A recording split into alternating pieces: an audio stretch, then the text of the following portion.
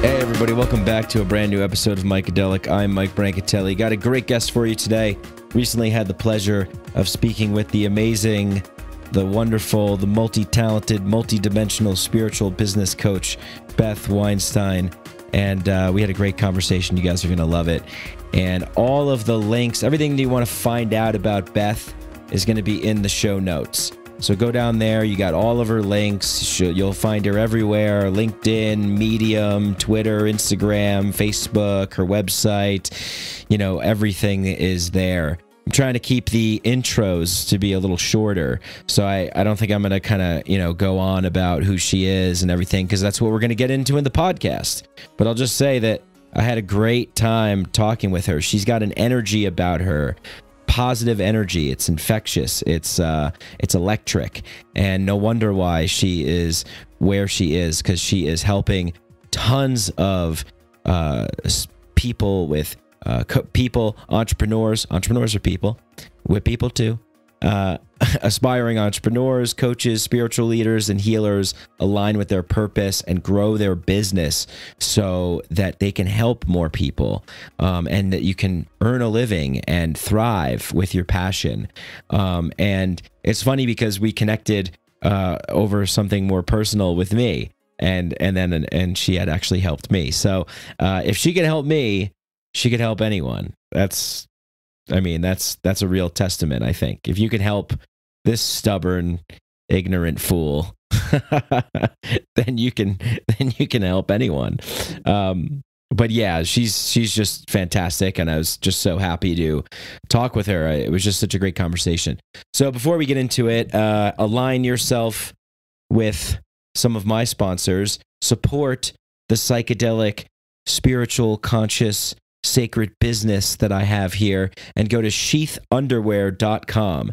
sheathunderwear.com, and put in the promo code Mycadelic at checkout to get 20% off the most comfortable pair of underwear that you could ever wear. It's amazing, and they are spiritually aligned. Actually, hey Beth, I might have another client for you here. They are spiritually aligned. They have a flower of life boxer brief print that I absolutely love. I wear it too much. Actually, Sheath, if you could send me a couple more pairs, that'd be great, because even though you have moisture wicking fabric and amazing technology with the dual pouches to keep everything comfortable and smooth, these are really, at first I was kind of skeptical. They looked kind of stupid. I was like, what is this? I think that's always my reaction with things that are trying to push the envelope and innovate in the space. I'm always like, come on with the pouch thing and all this stuff. It's underwear. You just wear them. However, you don't have to wear them with the pouch. That's number one. And number two, so it helps to wear them with the pouch, especially if you're working out, if you're boxing, if you're running, if you're just a generally sweaty mess. They are going to make you more aerodynamic. You're going to be faster. You're going to be lighter. Sheath underwear provides you with that moisture wicking, comfortable fabric that helps activate your chakras and your pineal gland. You're going to start seeing in 8 dimensions when you wear sheath underwear. You're going to be more aligned with your vision, with your purpose when you're wearing sheath underwear. Sheath underwear legitimately is one of the most comfortable pairs. The most comfortable pair. I have to say it because it's true. It's the most comfortable pair of underwear. I wear them all the time. Sometimes I just wear them around the house. I wear them to bed. Actually, I sleep naked when I go to bed, but they're my pre-briefs before. They're my lounge material. Wear them when I'm working out. They're great. Everybody needs underwear. What are you going to do? You're going to buy one of those like 10-pack Kirkland underwear that are basically made out of cardboard and sandpaper, scratching up your parts down there and making you all itchy and red. It's disgusting. We don't want to go into it. The struggles, the trials and tribulations of finding a good pair of underwear that allows you to have freedom of movement,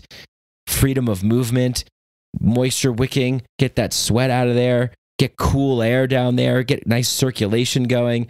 It's tremendous. And they have a pouch, and you can put your testicles, I'll use the proper scientific term for it, in the pouch.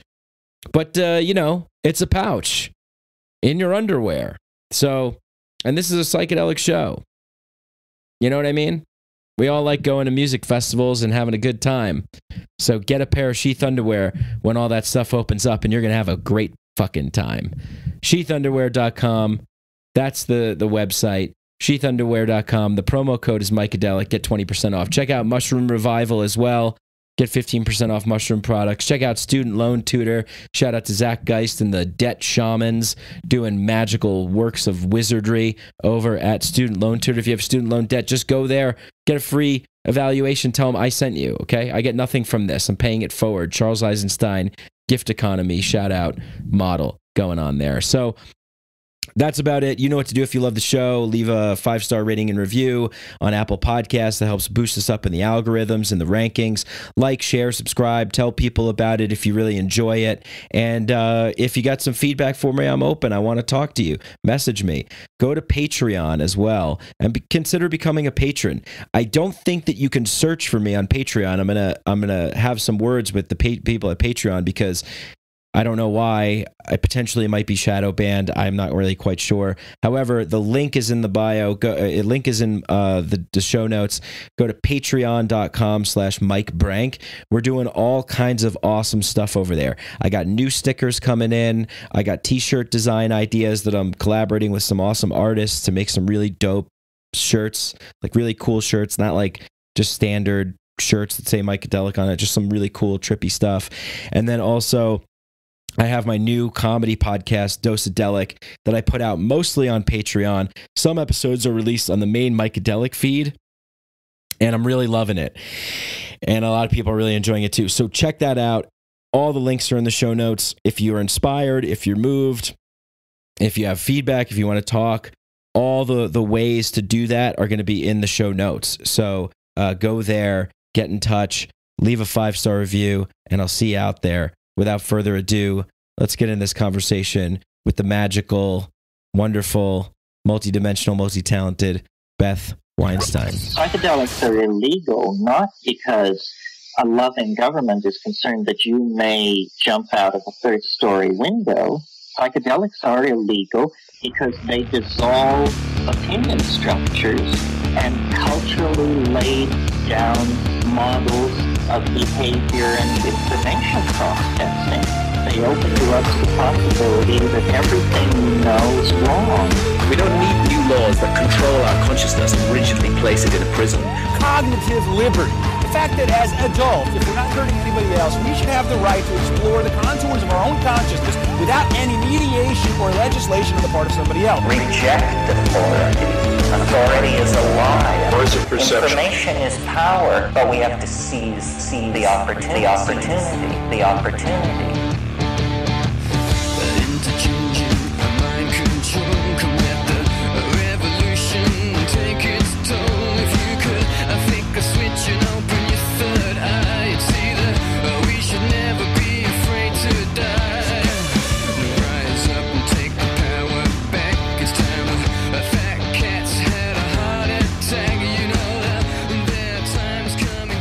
So anyway, we already established we're anti-vaxxers, we're right-wing QAnon supporters. What else can we throw in the mix there? I know, that's why I was like, oh my God, just because I'm asking about like why he got it. Yeah, I think I think my family is a little like, oh, you went on an airplane twice now? And I'm like, dude, I have this friend who's like a healthcare entrepreneur who has been taking airplanes the whole entire time with his newborn baby and everything. And he's like, the air filtration systems are the best in the world. He's like, just wear a mask, wash your hands, don't do stupid things, you know? Yeah, I mean, that was like the advice that we were getting from the get-go. And so, yeah, I mean, that's pretty much like what I've been doing too, is, stay safe and do the best you can. And Yeah. What else can you do? Gotta keep living. You got to keep living. Yeah, I'm going to be going to Costa Rica soon, and so I'm excited for that. And but yeah, it gets to this thing where people like it's hard to kind of like hold the gray area and the nuance. Obviously we've seen a lot of that happen. Yes. It's kind of like humanity's thing. But anyway, that's a good segue into talking with you, because one of our first conversations was kind of like around my old money story. and that's like we linked up and we talked about that. And so I was thinking maybe we can get into some of that, because I think it could be really helpful for people in the psychedelic spiritual consciousness space to have a better relationship with that stuff. So maybe we'll hop into that, but first we should just get started with who are you and what do you do and what brings you here today? Thank you so much for having me here, Mike. So I'm Beth Weinstein. I am a spiritual business coach. I help current and aspiring entrepreneurs start and grow their business so they can make money doing what they love. I tend to work with people who are starting up coaching, healing, and similar transformational businesses.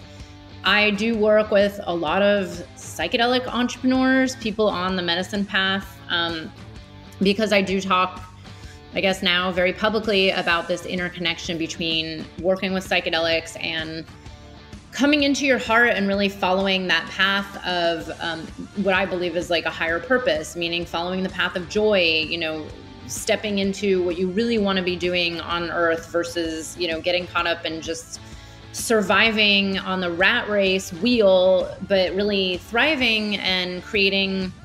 It tends to be a lot of entrepreneurs creating a business that you really love. So that's what I help people do. That's what I'm up to. I've produced a few summits around this topic called Psychedelics, Sacred Medicines, Purpose and Business. I have a new podcast coming out in about a month, I think, in a few weeks, a month, it's called the Psychedelic Entrepreneur Medicine for These Times with Beth Weinstein. Because I do believe that the medicine is within all of us. And I do believe that right now, especially people who are on this path of psychedelic awakening or whatever we might call it, you know, you have a lot of medicine to share within you. And a lot of people who've gone deep into this, you know, spiritual awakening or consciousness expansion see that there's another way to live besides slaving away at jobs that they hate and, you know, being part of the system that really isn't serving them or the earth or humanity. So a lot of people are called towards what I call conscious entrepreneurship. And this is where I believe you become the medicine. Like, you share your medicine and that's it, you know, and that's what attracts clients to you. This is what helps you grow a business. Obviously, there's a lot of how-tos with that, but you being your authentic self and your authentic truth and sharing your greatest gifts that are living inside of you, I do believe that's really the purpose of humanity, like being a human. You know, it doesn't mean that everybody's out to save the world. It doesn't mean everybody needs to be the next whatever massive, you know, tech innovator, but it just means following what's inside of you. So that's what I'm really all about. That's what my biggest passion is. And I'm excited to share more here with your audience. Awesome. Yeah. Was this always a passion of yours? Was this something is this just kind of like who you are? I mean, I guess maybe following your own advice, if this is who you are, you're following that kind of energy and that joy that comes with doing what you do and helping coach people and get people to get the most so they can make the businesses that they dream of. Has that always been something that you've been interested in, or? Yeah, I always tell this story. So when I was a little kid, I grew up in suburban Bay Area, California, like house kind of place. And my best friend and I, we lived 2 doors away from each other. We used to play this game that we called City. And we used to, instead of having like kids and playing house, we actually had businesses. We both had businesses, and we both had these little airplanes that we would fly all over the world, and we would sell things on the street constantly. Like, we had a street with a fair amount of traffic. And so we were these very young entrepreneurs. I think we did this from ages like seriously 6 until we started doing, you know, more adult things like 12 or 11, like boozing and doing drugs. But no, I'm kidding. But so we played this game, and we would fantasize about having businesses and making money and like flying all over the world. And I knew as a young kid, when people would say, "What do you want to do when you grow up?" or "What do you want to be?" I used to say that I wanted a business. I didn't know what kind of business. I didn't know what it looked like. But here's the weird thing that has always kind of just, it's interesting to look at. I used to say at a very young age, well, but I don't want to be the person in charge of the business. I want to be the person like helping the business grow. Like I wanted to be number two behind the scenes. And interestingly, that's actually what I ended up doing in my corporate career. And then I went from corporate to tech startup world, and I did the exact same thing. I've always just helped businesses grow and scale in a variety of ways. And then after launching a few of my own businesses, I accidentally fell into business coaching. And, I've been working with psychedelics since the age of 14. I'm now in my 40s. We'll just say that. It's definitely been a deep part of my life. I went to study psychology in college. I thought for a while I'd be a therapist until after like 4 years, I couldn't take any more of the writing papers. But this was always a big part of my path, was expanding my consciousness, like on a very deep spiritual path from a very young age, and always questioning the mind and life and what it's all about. It's always been in my nature. So by the time I accidentally fell into business coaching, I was already very deep on very deep on medicine paths to begin with, like long before that. But what started happening with this coaching and the medicine is that everything just started feeling much more aligned with who I was. I was already running a different business. I was starting to get sick of it. I thought I would do it forever, but I was really not. It wasn't aligned with who I was anymore. And I kind of reached a point where I was like, okay, now what do I do? And this is where, the coaching just started landing in my lap. Like I started getting clients without trying. After a series of, hundreds of people would just contact me asking me for help. How'd you start your business? Can you help me? Can you have coffee with me? Blah, blah, blah. And then I would see some of my friends, especially people within like the medicine community and all these spiritual communities I was part of. I would see people with their own businesses and I would watch them really struggle. And I remember one of the first people, I was like, how much are you making? And I think she told me like $400 or $500 a month. And I was like, oh my God. And so I was like, well, wait, I know a lot about this. Why don't I just help you? So I spent, I just set aside time and went and taught her all these things and helped her. And her business completely took off. Like I have so many stories around even that, how like little tweaks and little shifts and even mindset and implementing certain things. So I just kind of fell into this by accident. And then after, I was already coaching people for a few years and, I was going pretty deep with medicine, like on a new, deeper level, like going to Peru and doing dietas. And I started kind of having these, downloads, as they say, and also starting to feel it inside of me because it's all the same thing. That what I would notice is people would go on these huge, powerful experiences, like going to Peru for 2 weeks, and they would complain about their job or their, what they were up to in life. And then they would go have these powerful experiences and they would end up doing the exact same thing that they always did. Like they would literally not make any changes. And I was like, what is with people? Like, why is everyone doing all this mind expanding work and all this deep spiritual growth if they're like not actually implementing it into their life, like integrating it and making the changes that they want to see? Because then it's like, so I started questioning, I'm like, why do other people do all this, but then they're not making any changes? So for me, I was always this kind of person that would like make change. Like if I wanted something, I would always go after it. If I wanted to make a change, I would just do it. Sometimes it would take me a while. Like it took me 8 years to start my first business, but technically way longer since I was a kid, but if I put my mind to it, I usually just went after it. Even if it failed, I didn't really care. And what I started noticing was this pattern in other people where people just got paralyzed and they got stuck and they got, caught in fear.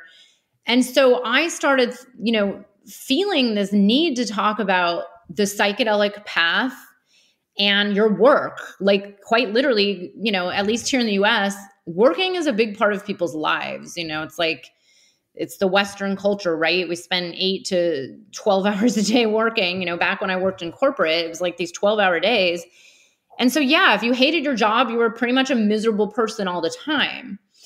So I started kind of questioning it. And then I started telling some people, I was like, I feel like I want to do this series, because I was already running series. I had done like 4 different like summits and series about spiritual entrepreneurship before that.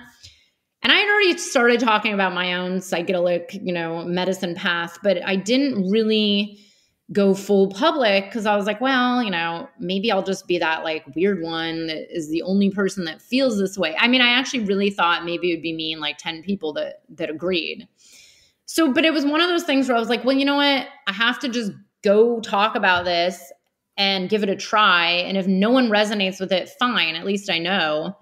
Or maybe there's going to be people like me who agree that there's some, reason to start talking about this, especially 3 or 4 years ago when this was starting to come up, the mainstream media was talking about psychedelics more than ever. The conversation was getting a little more mainstream. It was getting a little easier to start sharing. And I was like, well, why is everybody talking about depression, PTSD, and anxiety? And what about all these other people that are working with psychedelics? Like your day-to-day anxiety, like your day-to-day anxiety at work or your misaligned career. So that's kind of how I fell into it. And then I did the series, and yes, there were definitely more than 10 people that that thought it was worth talking about. I've interviewed some really great people like, Rick Doblin and Paul Stamets and David Bronner and Allison Gray. And yeah, I mean, people were like, of course, these medicines wake up something inside of you that's here to call you to a higher purpose. And then also, how does this connect with the world that we want to create, and like what the changes we want to see on this planet are? And that's where, on a deeper level, I was like, I started wondering, like, how are these psychedelics going to actually affect the world at large? And I think they're actually going to have a huge effect. And I think they already are. So I was like, let's just start talking about it. And that was it. Yeah. Amazing. I always find that once you kind of open up and come out, so to speak, the psychedelic closet, I think Rick Doblin actually said that.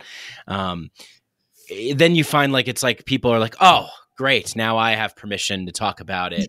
Yeah. Because somebody, started talking about it. And now, like you said, now the atmosphere is so much different. Like I get messages on LinkedIn all the time from people that are like, I see you're in the psychedelic space and I want to, talk about something or whatever. Usually they don't really apply because they don't really look into what I actually do. But, yeah, there's a lot of like energy out there. Right. And that's a good thing. Mm-hmm. And there's money involved, and money is a representation of energy exchange. And it's kind of the thing that makes the wheel turn and move. So, in a sense, I've had sort of an awakening when it comes to like business and money and things like that, because I definitely at one point thought like, well, I'm just going to kind of like peace out of here and maybe just live in like Costa Rica or like live in like Bali and just be on like a perpetual kind of vacation. But that's obviously not realistic. Right. Well, I mean, maybe if you're still being productive and doing stuff like, but I was thinking of it more from like who needs this stuff, man? Like I'm going to just like bounce out of here and I'm just going to like live on like a commune or something. Totally. And, so it sounds like maybe, well, I'll ask you this question. Did you get this kind of entrepreneurial spirit from your parents growing up or your family, or was it teachers, or where did this come from? Was it just divine intervention? You know what? So it's so funny. And again, none of this came up until, whenever it was 10 years ago or 12 years ago when I started my other businesses.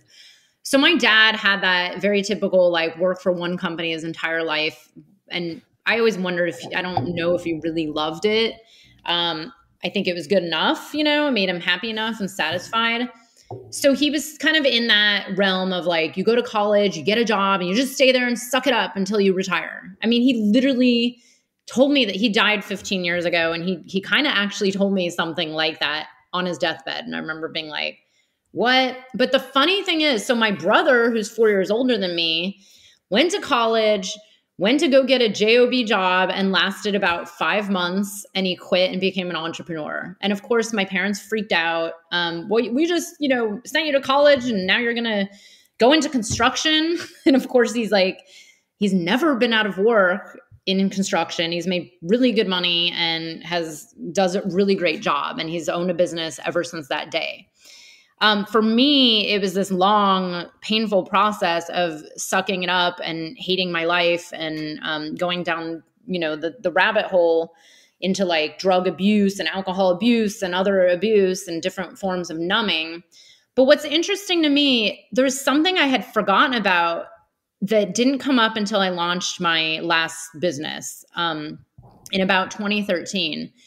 My dad had actually gone and launched a magazine, and I forgot when I was a kid. I don't really even know the whole story because I was pretty young, but I do remember him working on it, and I remember it coming to fruition, and I don't know how long it lasted. I think there were a few editions out, but it was this like super niche magazine. And I remember him wanting to do that. He was also a woodworker and kind of an artist. And so I think there was something in him that wasn't really satisfied with just being in that corporate grind. I mean, thankfully he had a decent corporate grind where he got to travel and didn't work crazy hours. But another thing that I also thought was really interesting, my great grandmother, who I had never met, but I actually look somewhat similar to her.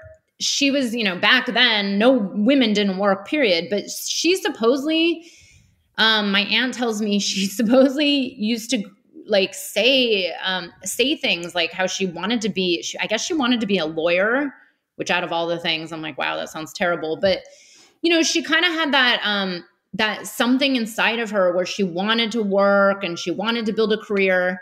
But back then, you just raised kids. I mean, she was like, I think first generation or second generation immigrant, kind of lower middle class, Chicago, like inner city. And you just dealt with it, dealt with the kids and cooked dinner and your husband worked and that was that. And it's interesting because my aunt is also an entrepreneur.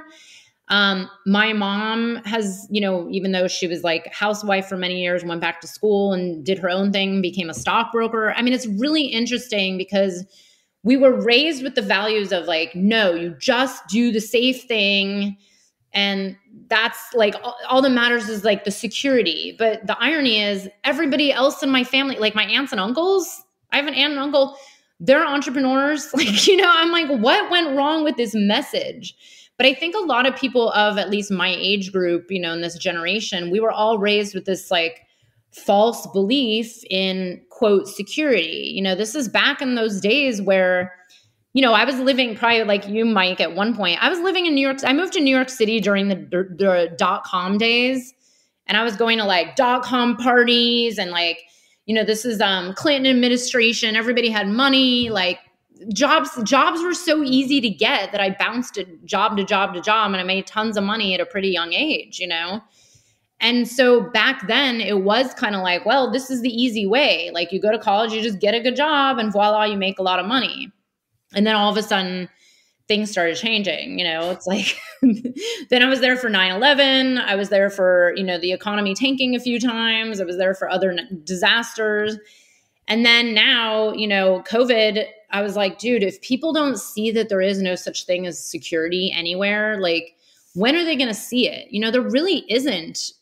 I don't believe, I mean, even now it's like teachers' jobs are questionable.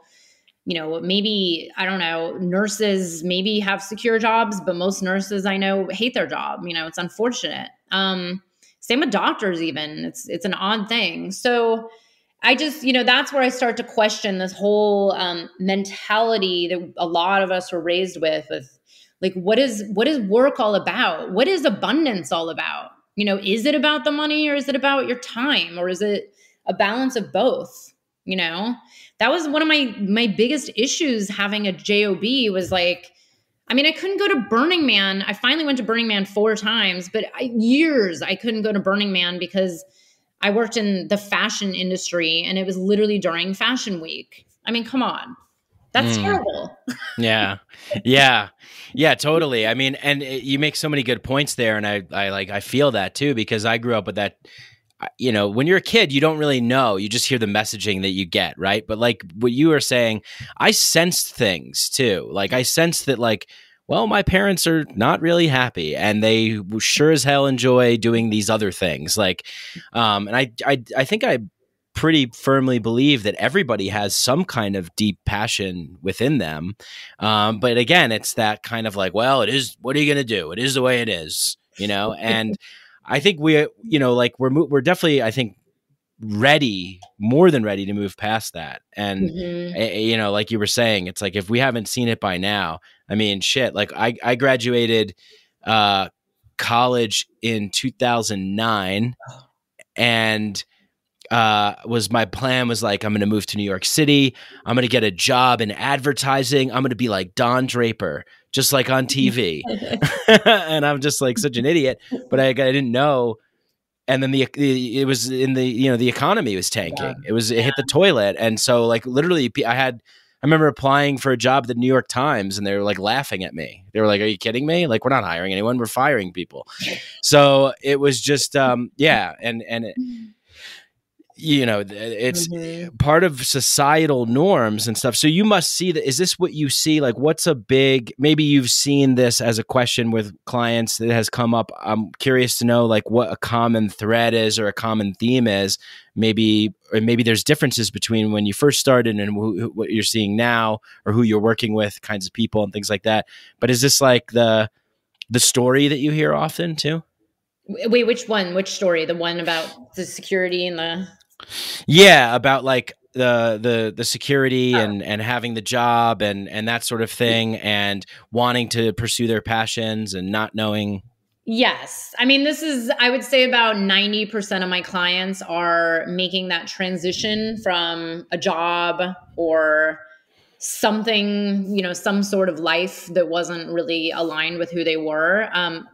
Interestingly, some of my clients have misaligned businesses where they kind of fell into something. You know, honestly, it's a lot of people work with their hands and they're on their feet, like body workers, acupuncturists, you know, which, you know, I think the world needs acupuncturists and body workers, but after you do body work for 20 years, you know, you get a little bit burnt out and you realize it's like, okay, even your body starts to hurt. And then also a lot of people on this path get to a point where they're like, I know I have more to give than just sticking needles in someone, or I know I have more inside me than just giving amazing massages. So yes, I hear this all the time. I actually tell people, look, the best time to start a business is when you have a job. You know, don't quit your job and then start, but make the transition, which is a huge amount of my clients. And then there's definitely, I have a handful of clients that were like, well, I've already kind of lost everything through COVID or even before that, you know, like my security has gone away. So I'm using this opportunity to like wake up and look at what I'm doing. I mean, that's kind of what happened to me in 2011, was it? In 2011, the company I was working for got bought out, and you know, which I suspected was actually coming, and I suspected there were going to be layoffs. So I kind of planned my getaway, and I was like, you know what, this is my now or never. I either make a career change or I'm going to get stuck in this easy, you know, the cycle of like easy jobs that I hate. So I just, you know, I had to take that plunge, you know, and I went to work for tech startups and took this huge pay cut, but I was so much happier. You know, it was a much better industry for, you know, outside of the box thinkers. But yes, I hear this all the time. And, you know, I do believe that especially in the last year, with people really getting a lot of wake up calls to, you know, oh, I thought things would be great, but all of a sudden my business has declined, or work has dropped off, or they don't, you know, like tons of layoffs or whatever it is. So they're just like, well, you know what? I'm going to start a business because I've wanted to this whole time anyways. You know, a lot of people say that, like, or they've tried to start their business, you know, 1, 2, 3 years ago, but they haven't really been getting any traction. You know, there is a point where if you're not making money in your business within like 1 to 3 or 4 years, like you definitely are, you know, that's where you have to learn something. Like there must be something missing, or some, you know, way of monetizing, or a strategy, or something, or there's something misaligned in you and the business, which I've seen happen with so many people. It's like, if you're doing a business that you think is just about making money and you're not making money, then you're not going to make money anyways, because it's not aligned with like what's really in you. You know, I always say you have to wake up in the morning and be inspired to get to work. Like I have never, even with my last 2 businesses, you know, there were definitely days of that, like, ooh, I can't wait to work. But I remember getting like, like that dread even with business. But this business I have, I usually have to stop myself from working. Like I get excited to go to work, you know, like I usually, if I don't have something to do, like if something isn't going on in my business, I actually get like lost and bored very quickly, you know? So I'm constantly inspired and excited. And that's where it doesn't become work, you know, like I don't feel like my business is work. I feel like it's just part of my life, you know? Totally. Yeah. Yeah. Yeah. It's fun. Yeah. Yeah. It's like once you get rid of these labels, I feel like, because they carry such heavy loaded sort of energies with them. Right. So instead of saying it's work, like it's just, you're doing what you love to do and you happen to get in exchange for that, and you put forward energy and people give you energy in return that's mediated by currency. Like we have all these like abstractions and symbols and everything. When you break it down to its simplest form, yeah, I mean, I feel like that. I feel like when my life is great. Like I love it. It's sure I'd love to make a little bit more money, and I'm sure there's some things I could do. I got some great tips from Beth Weinstein about it. Oh, there. Yeah, that's right. I'm talking to you right now. But yeah, that is like, what do you think I'm curious to know, like the kind of evolution and like the merging or the synergy with, the plant medicine work that you've done and sort of like business and entrepreneurship. Like, were there moments where you had like really deep insights or kind of like, you know, like, oh, this is what it's about, you know, like this is what I believe. This is what I want to put forward. And do you still carry those with you today? Or do you have new ones that are epiphanies that are coming to you? Quite literal epiphanies. Yeah. And it's so funny because I'm usually like, well, I don't want to be so cliche and say that the medicine has told me everything, but you know, it's definitely contributed a lot. And I do believe that this is what a lot of people are experiencing, you know, especially if it's happening to you multiple times, like getting the same message over and over and over and over. It's like, how many times do you need to be reminded till you finally start seeing it in your day to day? So yes, I actually multiple times, there was this one moment though, that was so significant that every now and then I just call it back in and I'm like, oh yeah, that, you know, like that energy where I had this vision. I'll never forget. It was like, I think it was my first dieta in Peru, and you're like in the jungle, like the real deal in the middle of nowhere. And, what were you dieting? So are you allowed to say what you were dieting? Yes, I am. Yes. I love sharing. I usually at that year, I think I was dieting Bobansana with, hold on, there were, Renikia, and I think there might've been a third one. So I've done Bobansana every year I've been there because she's like incredible. But I don't know, maybe there was another year where I did these other 2 plants in addition to the Bobansana, but I think it was the first year I was there. Because I remember it was the last ceremony, which takes place in the morning, very early, in the daytime. And I remember laying on this bench outside of the ceremony space, you know, looking up at the beautiful trees. And then I just had this vision, and it was just showing me, and I was still running my former business at the time. And it was just showing me what life would be like if my work was just pure fun, like literally just fun. And it was showing me this vision of like, hopping around, like skipping and dancing out in nature and like helping a bunch of my friends. You know, that was, you know, the symbol it showed me. It was like, what if I just hung out with a bunch of friends and helped them and was able to live off of that?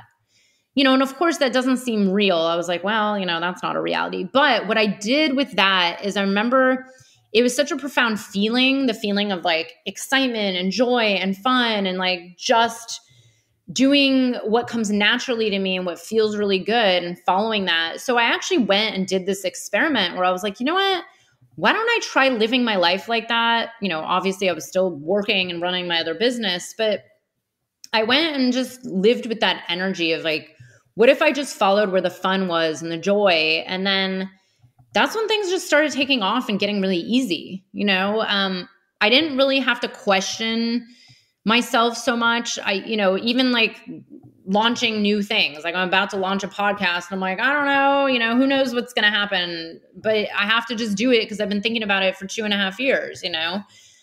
So it was kind of that same thing where I took it as kind of this surrender experiment of what would happen if I just said yes to things that sound fun and interesting, including things where I didn't know if there was money coming from it. You know, I said yes to a few opportunities where I was like, well, I don't know if I'll be making money, but maybe I should just do it because it sounds really aligned with what I want to do. And then, you know, lo and behold, like doors would open and magic would happen. And then, you know, like this would lead to that, or like a client would come in, or, you know, you don't know.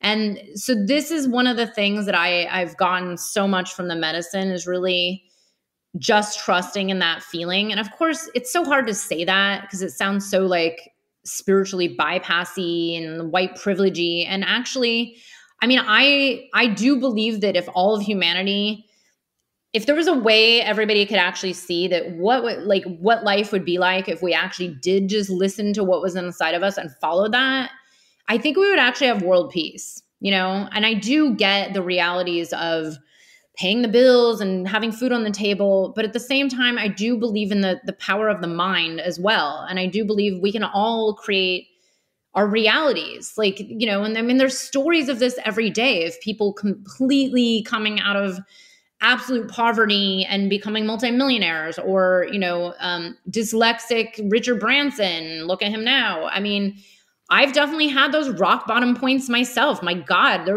were times where I've like literally run out of money. Like, Oh, and yeah. I've been at the rock bottom of like alcohol and drugs and like self-destruction. I mean, I've been down all of these paths of like near suicide. And, you know, but thankfully I knew I always had this place in my mind that was like, no, like I know I can get myself out of anything. And I do believe all humans are capable of this. And I don't believe in living by circumstance. You know, there's always a way if you really think creatively. So those are some of the things that medicine taught me. And then essentially, you know, and this is the one where I'm like, look, guys, I don't care what psychedelic you're doing, but they're pretty much all saying the same thing about, you know, the heart path. Like when you feel something in your body and you feel lit up and inspired and excited, like pay attention to that, you know, like, and it doesn't mean that you're going to know how things turn out, but there's usually something in that, you know. That's where I've had like random job, you know, back when I actually worked jobs, like I've had random jobs come to me and like met the random people, or like a random opportunity, or like money here, money there, like by just kind of being curious and having fun and saying yes, and like not getting caught up in the fear so much. And I do believe that fear is what holds back so many, so many people on this planet. Yeah, totally. Yeah. I was just like, what you said actually just struck me deeply, because gotta give a shout out to my man, JC, not Jesus Christ, Joseph Campbell, even better, who says, follow your bliss, right? And you will find that doors open where there were only walls before. And I find that to be true every time I listen to my heart, I listen to my gut, I listen to that small voice that says, just go, just do it, that magic happens. Most of the time magic happens. And when I don't, I suffer immeasurably, and I am left I've been to those places that you've described as well, which has been really dark and really bad, but has also informed me to come out and rise up and get out of that. And, you know, and you said that we could have world peace. And then you said something about like white privilege, which leads me to think that, yeah, like we do have privilege, and what a great gift it is to be able to use that privilege to make something, to build something up, to get resources, to accumulate some kind of wealth, and then if you really care, then give back and fund things that you love and inject energy, into growing. And then it doesn't mean that everybody's out for themselves, because what's going to be a better world? People pursuing their bliss and creating what they love, and then like, you know, being there for each other and supporting each other when need be, or everybody just being miserable and working jobs they hate, and then that ripples out and everybody's mad at each other, and then there's the violence and depression. So that hit me when you said that, because it made me think of that. And yeah. Totally. And I agree. It's like the more, you know, it's interesting.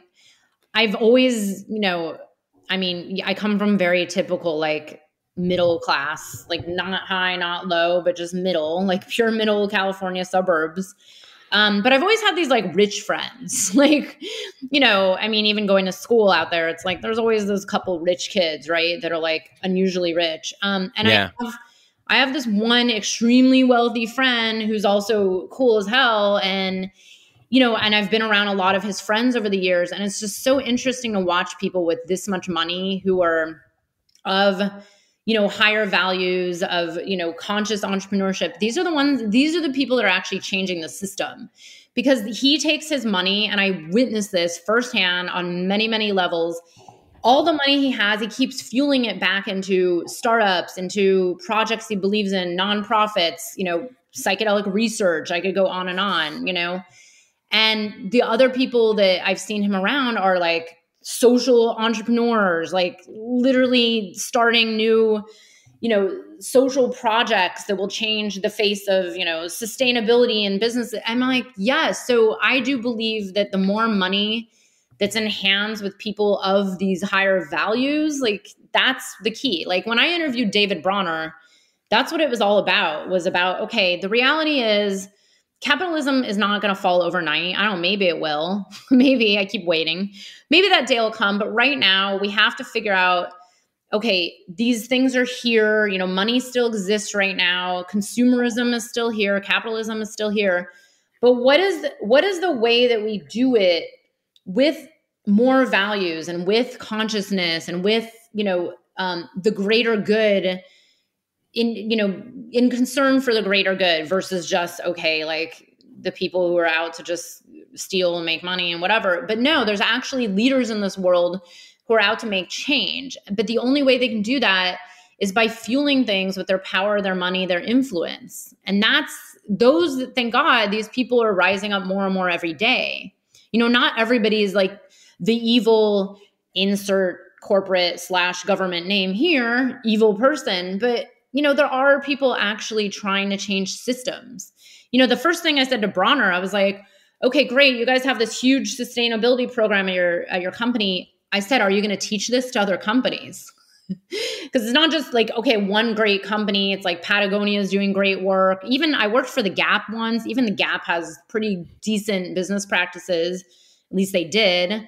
But, you know, now it's about, okay. And he said, yeah, there's actually someone exploring how to then bring our model to other companies so they can be more sustainable, fair trade, you know, whatever it is, you know, putting their values in, paying people, everybody, I don't know if you know this, everybody seems to know this, they actually pay very well at that company. You know, they're paying way above minimum wage. And it's like, it's not about throwing business away, like you said, because I know the medicine has done this to me, where I was like, you know what, fuck it. I'm just going to get rid of it all and move to the middle of nowhere and play a guitar on a mountain. That's actually one of the reasons I also did my series, was I saw those two extremes, is people staying stuck at the job that they hate, or they want to check out and just bypass all of life, which of course sounds like the great way out, but that's not creating change on the planet. Like me going and playing a guitar and checking out of society, you know, I don't know what good that's really going to do on a larger scale. So that's where I do believe using the money for the goodness, you know, using money to fuel, you know, the projects that you believe in, the organizations. Like I donated the most money I've ever donated in my life last year. Like even like things that, you know, some guy who lives somewhere near me, the local flower shop, sent an email that said, so-and-so was in a bike accident. I was like, I don't even know who this guy is. Let me donate. You know, here's this GoFundMe. You know what I mean? And it's like donating to, Shakruna, places I believe in, social justice. This is the power. And this is why I believe that it's like, it's about having the money into people with the values, and this, whatever I sometimes say, like, give the money to spiritual people, Yeah, totally. Yeah. Yeah, I know. I mean, well, Dr. Bronner's is awesome. I love their soap. Yeah. And, yeah, and they do a lot of great things. So I mean, I just thought about, like, if you were just on the mountaintop playing guitar, like, maybe you would just be like so amazing that like so many people would come and then just be like healed instantly by your healing music. That's possible. I mean, like, no, but you totally make a point, because it's these extremes. And like we were talking about before, there's like a lot of nuance, there's a lot of gray area. And I think it's maybe like a natural reaction that happens is like when you get frustrated with something, you're like, that's it. Like, I'm going to this side of things. But then you see that that doesn't always work out that well. And there's this great essay. I forget who wrote it. I think it was Frederick Bastiat. It wrote this essay called What is Seen and Unseen. And he's talking about, I think he's talking about like taxation and things like that. And he's like, look, like, when people have freedom to use their money and contribute it to whatever they want, like, we get to see like what people actually believe in, what they care about. But we don't get to see all the times what happens, like, when the money goes to other things that supposedly say that they're going to go to fix this or fix that. And then it's like, where's the money? Why is there like all these problems and we still don't have roads fixed or this fixed? So totally, I think when you like, it's empowering, like being an entrepreneur, having control of money and then being able to contribute that in a way that's meaningful, that you care about, because then people say like, well, what if we did that? What if everybody just gave money to, it's like, that's not going to happen, because there's so many different and diverse people. You just really start funding what you love. And then that kind of just manifests, right? I mean, is there any downside to that? Is there any like negative, like, is there any reason why, like, that this wouldn't work? I think it's totally possible that when people have control of their money and they feel empowered, that they fund what they love, and then we create a better world peace. There you go. That's going to be the title of the podcast. I mean, that's really world peace. Because I mean, we've all seen this, especially in the last year.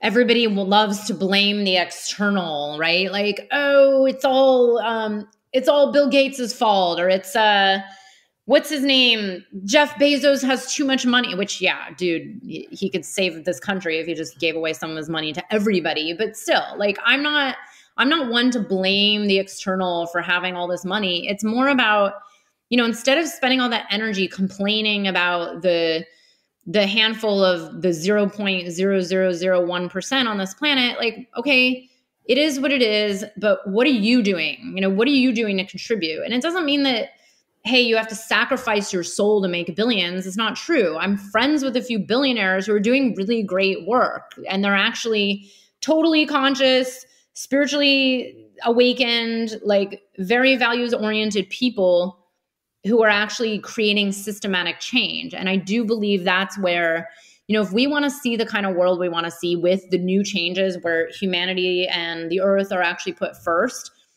then yeah, we need to get these kind of people into more power and more influence. And that includes everybody listening to this. It's like, if you're interested in psychedelics, that probably means there's something in you that's a little more awake than, maybe the people who are slaving away at the system and just complaining and not doing anything and maybe numbing themselves with whatever it is, the internet or, alcohol or social media. But instead, how do you want to start contributing? And that could just be like, put your artwork out there, like, follow something that you've been wanting to do. It doesn't mean that everybody has to be a billionaire healthcare entrepreneur changing the system, but it does mean being really honest with yourself and not hiding that piece of you. And instead of spending all this energy complaining about the world, you could spend that energy creating. Yeah, but it's so easy to complain too, That's the thing. Yeah. It's so easy to just like take my iPhone with my Che Guevara shirt that I bought online for $30 and just be like, capitalism sucks. Yeah.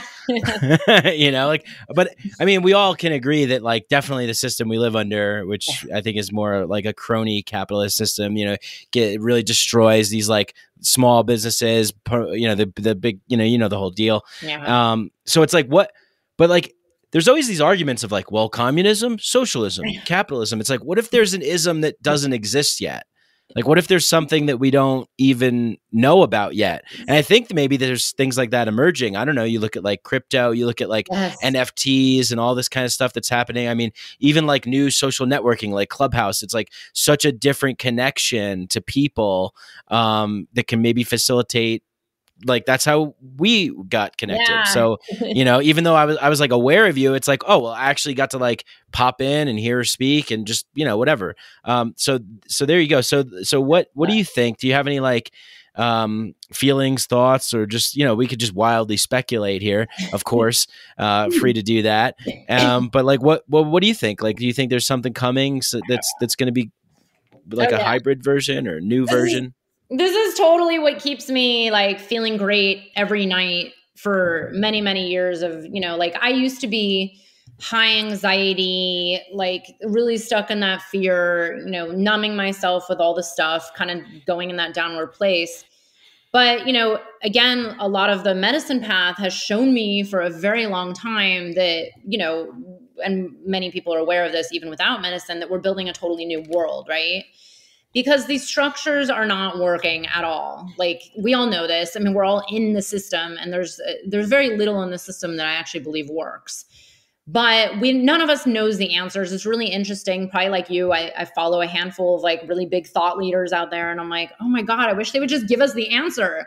I know, I'm like, nice email, nice article. What's the answer? But this is where it starts, is these conversations about, okay, what could it look like? What do we need? What does everybody desire? And I agree that there is not this one answer, like it's all communism. Let's just go the opposite. Or, this one, my partner is Danish and it's just so interesting. He comes from this country. It's totally different. But even then it's like, there's some problems over there too. I don't know if that's the right answer either. So I do believe that it's going to be an interesting and probably bumpy ride for the next 10 years or so. According to astrology, they predict like by 2026, there will be major changes. So that's actually a lot sooner, but I do believe that's only the beginning. But then, I don't know, things are moving really damn fast. I was just in Mexico visiting a friend and hanging out, and everybody's just buying up crypto there, like left and right, which I think everybody here is as well. Yeah. But I've always said it's like these systems need to crumble, and that's the only way we're going to build these new systems, but we don't know what they're going to look like. And I think just having these open conversations, and the more people who are, again, this comes back to like, okay, well, who's going to be in charge of this? Where the value is going to come from? If we leave it as all the people who are currently in charge, I don't know, we're going to end up with the exact same system, right? This is why I believe it's so important to have, these conversations, get your voice heard out there, start talking to more people, having, whatever word we want to use, awaken leaders or, people with more consciousness behind their work, start, gaining influence and gaining power and having their voices heard, because that's where the change starts to happen. So I don't know. I mean, I've said when I was young, probably I'm in my 40s. I remember about 20 years ago telling my friends that in our lifetime, psychedelics would be legal.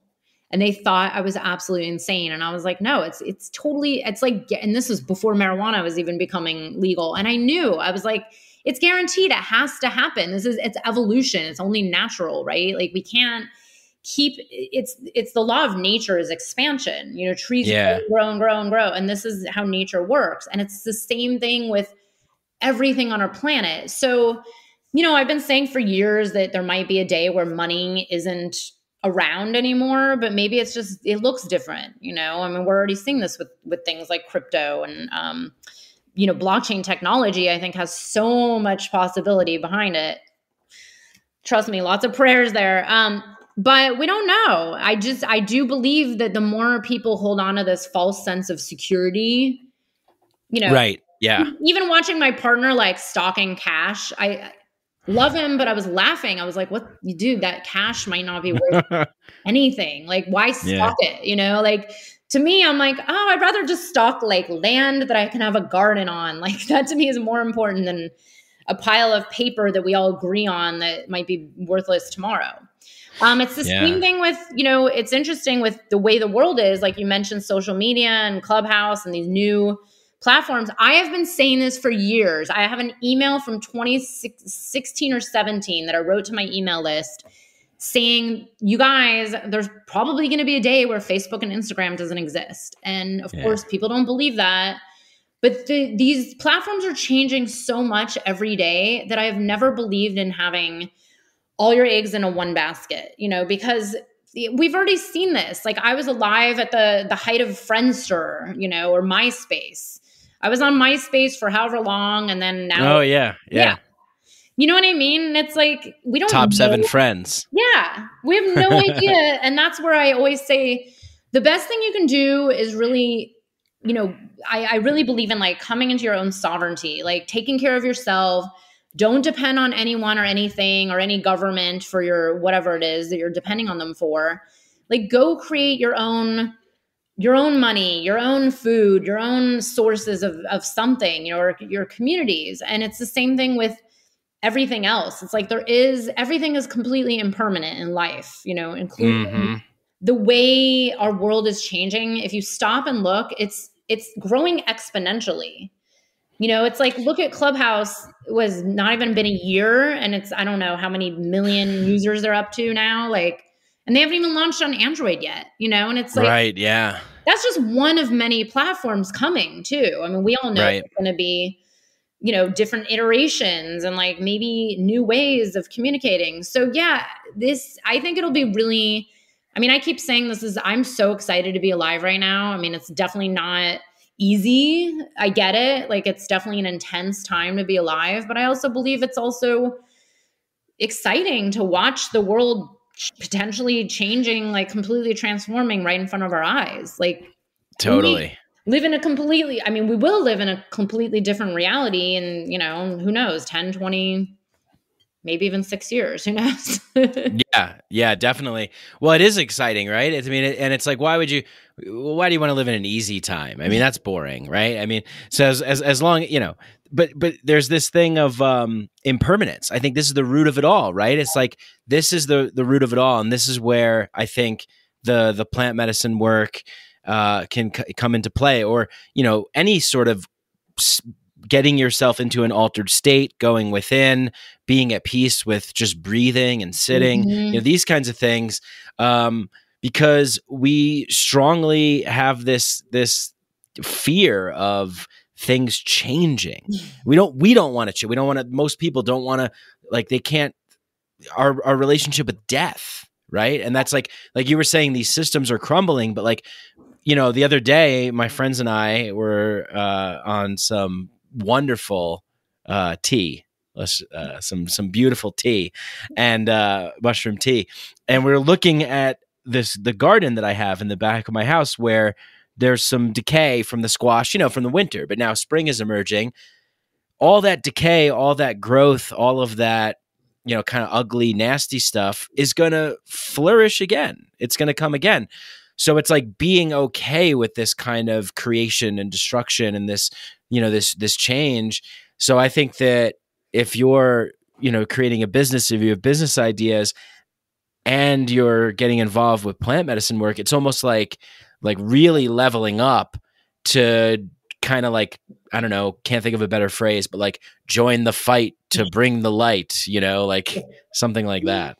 Totally. No, it's interesting. I've said this a lot, and I actually just said it a few weeks ago, but I do believe that one of the reasons psychedelics have grown in popularity so much the last, you know, especially the last few years, but, you know, last 20, 30, 40 years, I actually believe that one of the number one lessons they teach us is to learn how to sit in that discomfort of impermanence, the crazy changing times that we're entering into, the fear of death. Like when COVID hit, I was just like, oh, okay. Like I was not surprised because these medicines have shown that something was bound to happen. Astrology has predicted this. I always tell people, there was a group of astrologers that did a whole summit in 2016 or 2017 called Preparing for 2020. Oh, you can no, I didn't know it. that. It's amazing. But it's like, so when this hit, I was just like, oh, okay, here it is. And all I could do was sit. And I actually wrote an email to my list called, it was called like the world's longest ayahuasca ceremony. And of course, that was only in like April. And that was right.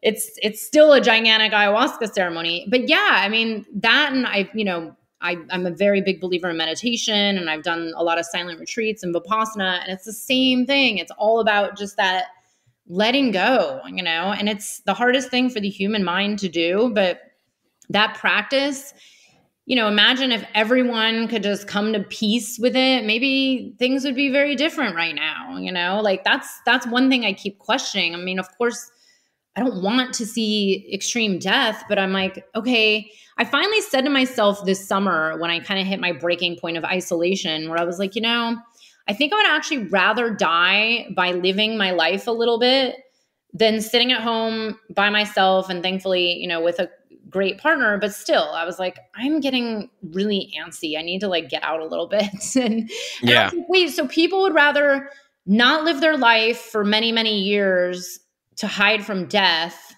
than potentially die and go live life. I don't know. Right.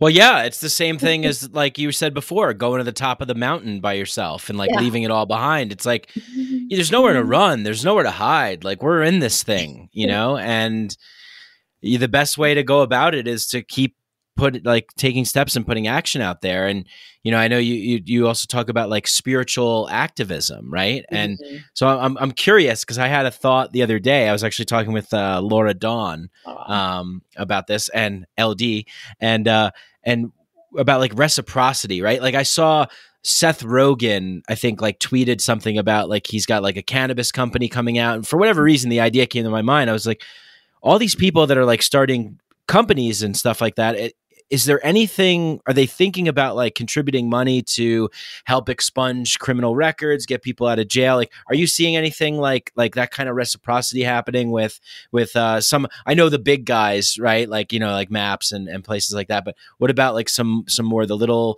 operations that are happening, or even just people you're talking with, like ways that we can kind of, do things to fund legislation and get the war on drugs, ended and these kinds of things? Yeah, I mean, I hope that someone like Rogan is putting money back into, I don't know what kind of company it is, but yes, I would really hope that he's giving it back. And I do believe in sacred reciprocity and whatever. I actually believe that every human has this capability. I mean, I don't care if you're broke. Like back when I was totally broke, I still went and volunteered once a week at this you might even know it, God's Love We Deliver in New York City, and help make food. Oh yeah. Yeah. There was an amazing organization. They made food for homebound New Yorkers, and it was actually really fun. I just like chopped vegetables for a few hours. So there's always a way to give back on all levels, like whether you're the Bill Gates of the world or you're just, someone like me who's making pretty good money. And it's like, I always think about, okay, where do I want to put my energy and my money and my voice, So even if you don't have money, the people that are out there speaking up or getting involved or writing letters or, helping spread the message, if you want to be involved in decriminalization, but yes, you can't donate $500,000 like Bronner's can. Hey, there's so many on the ground places you can get involved, I always say, like, this is what I've done throughout my life is I just put my skills to work. Every time I volunteer for something, I'm like, hey, I'm really good at, the tech background or the marketing or this or that or helping with the writing or, I've always been very good at like gathering people together and organizational work. So I do believe in that reciprocity, that it can come from so many different directions. And of course, it's interesting. I've heard so many of these arguments over like, well, we should all just quit drinking ayahuasca because it's actually bad, for the indigenous community. I'm like, you guys, first of all, I believe that most of the people saying that have never been near an indigenous person. The indigenous community that I work with down in Peru has been suffering for the last year. Why? Because none of us have been there. They haven't been hosting any, groups that I know of. Maybe some other people are, but not the person I work with. So that community is actually, they need money. The false belief is that these indigenous communities live off the land and grow all their own food and they just like sleep outside. And I'm like, dude, no, they all like buy food like the rest of the world. Like there's very few communities left on this planet that are truly like so indigenous that they don't like, they're not part of our world. But the reality is like, even I support a lot of my friends go and do Sundance and Moon Dance with the Native elders, once a year.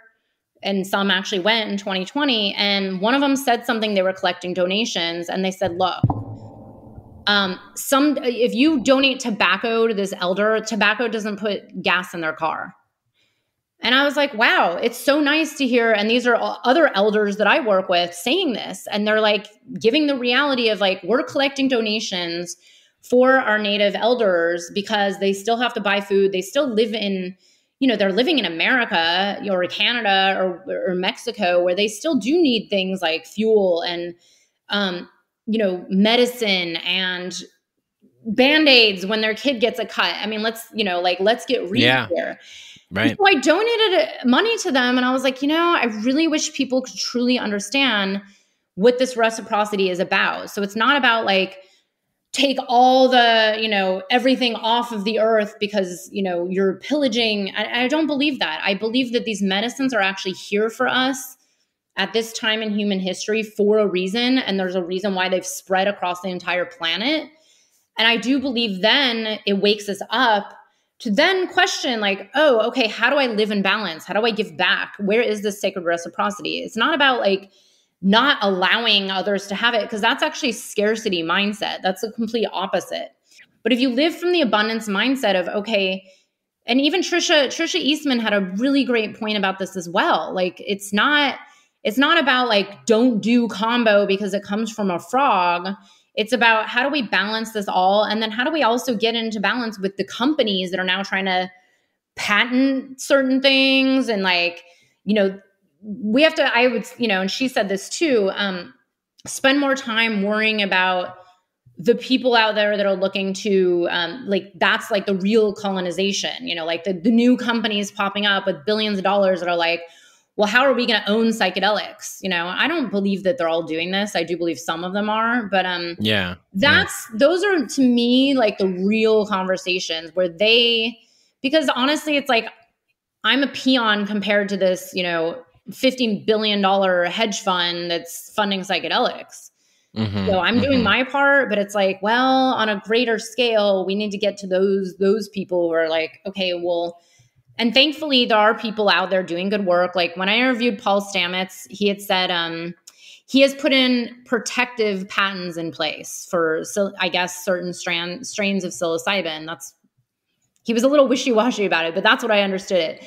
So it's like, okay, well, that's someone who's, he's probably worth a lot of money and he's doing really good things to protect the plants, So I do believe if every human on this path brings this to mind when they go to purchase something, when they go to join in something, ask the questions like, where is this grown? Who does this money go to? Like I literally see where my money goes because I go down there and I see the community, So I think and I've said this for years, even with my last business, I used to write a lot about conscious consumerism.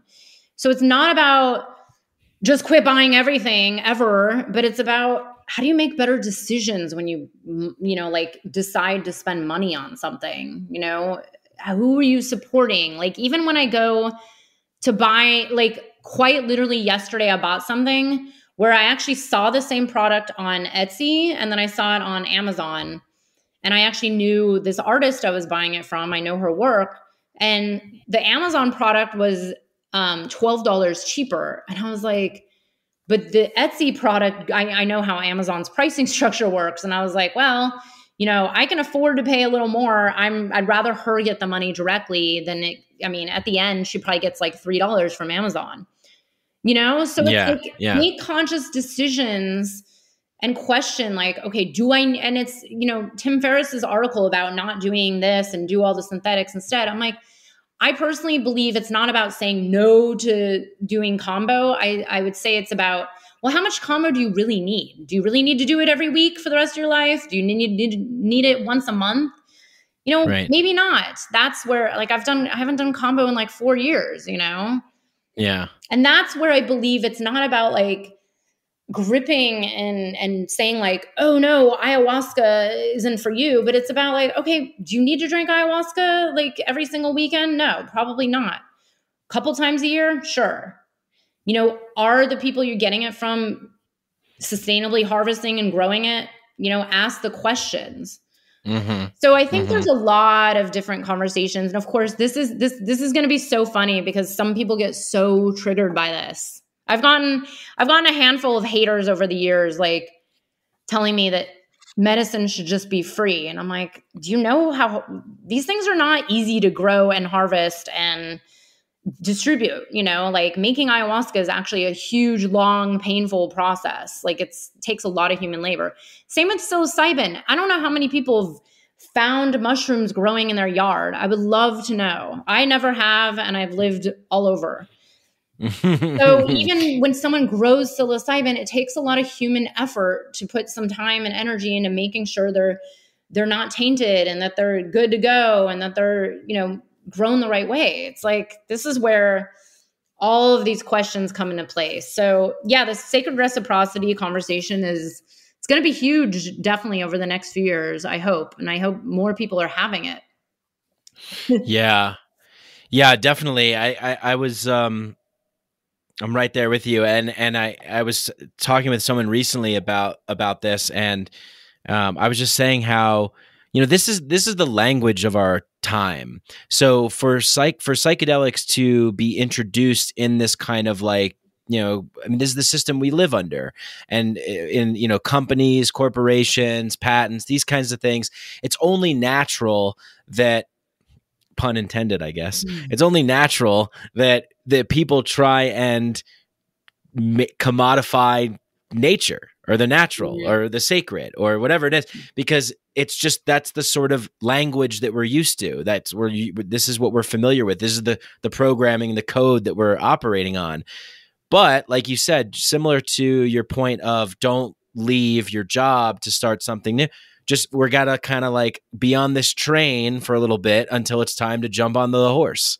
And like, you know, that's, yeah, I've heard some people that make some good arguments for, you know, for both sides. And I think that there it is again. It's that middle ground, that nuance. Can we ask questions without people yelling at us? Can we have productive conversations that lead to the building of something new? I think it's possible. And I'm always surprised when I see people in the kind of psychedelic conscious spiritual place with like that charged energy of like, well, you can't, and you can. It's like, don't you know that like it's infinite creation, it's abundance. We're not going anywhere. Nothing's getting destroyed. Everything's malleable. It's all going to readjust. And you know what? Probably the worst thing that could happen is that we blow up the whole planet with nuclear weapons. But even still, the planet will still be here. It'll be fine. We'll be gone, but you know. I love it. Either way, we're getting back to one.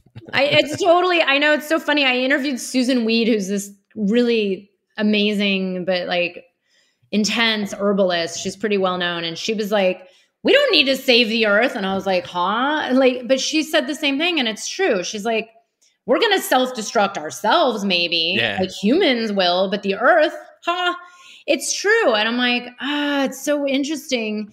But this is like this larger scale problem of, okay, there's a lot of people who are not looking inside, who are just readily spewing. And we've seen this so much in the last, you know, especially the last year, but everybody who's pointing everything outward, you know, like, let's just blame this and this and this and you and that girl Beth who writes about psychedelics, and And I'm like, wait, how are you acting? That's all you have to worry about right now. Like, start with your own questions, start with your own value system, and yes, then we'll talk about it, go have conversations.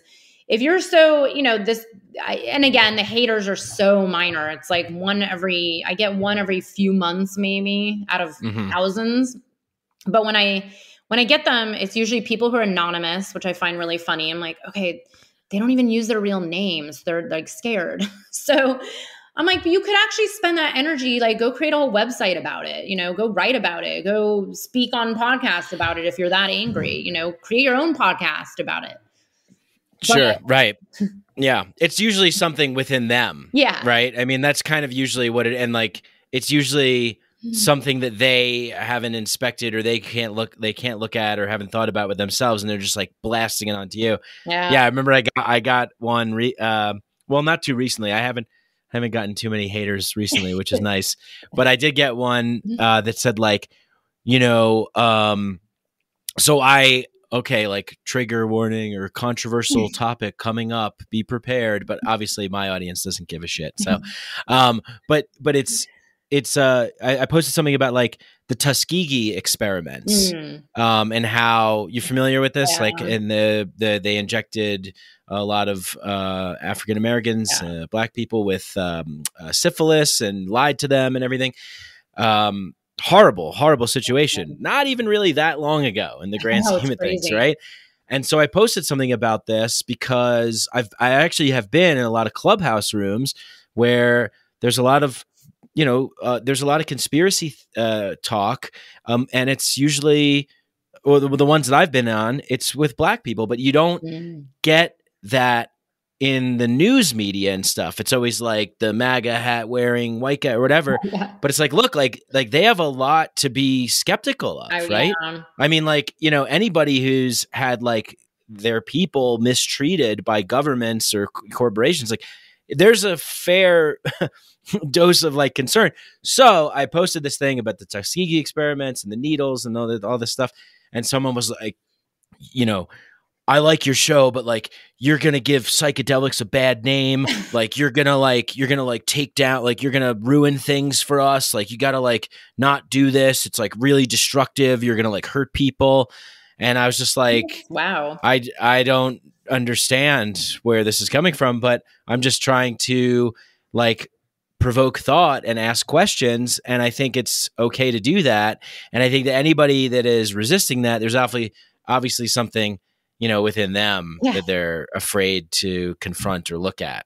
That's going to be one of the themes over however long this is going to go on. I'm like, and I don't even know who's out there even talking about it unless it comes up like this, where I agree that people need to start looking inward and doing their own depths, the depths of that work. That's like, first of all, it doesn't feel good to be triggered. It's like, do people really enjoy this? I don't know. I don't get it.